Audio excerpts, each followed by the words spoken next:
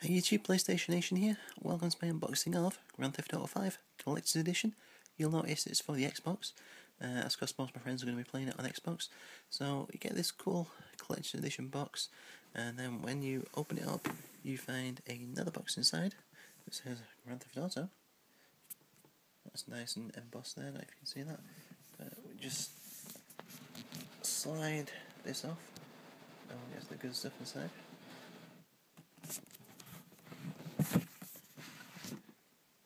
Okay, let's just put that aside, and there we see the game. So just lift that out. Let's have a quick look at this. So it's the steelbook with Trevor, Michael and Franklin on the front, and on the back we got the same three in their bank heist outfits. So we open the steelbook and find it's a 2-disc game with the instruction booklet and the now traditional map / poster. We go back to our box of goodies. We see a code for some DLC, which gives you the tattoos, the stunt plane trials, custom characters, additional weapons, blimp vehicles, abilities. Underneath there we have the blueprint map, which I'm not going to fold out because it's pretty boring.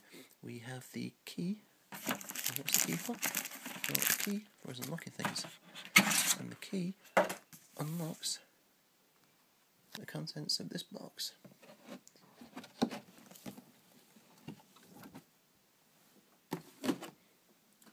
And the contents of this box are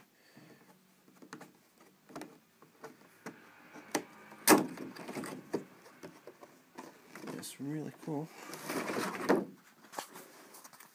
Grand Theft Auto 5 branded money bag,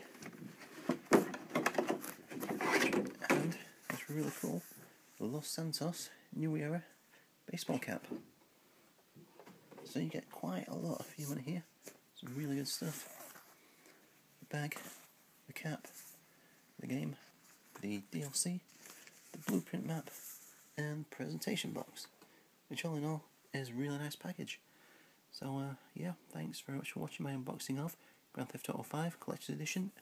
Comment, like, subscribe, and I shall catch you later. Bye.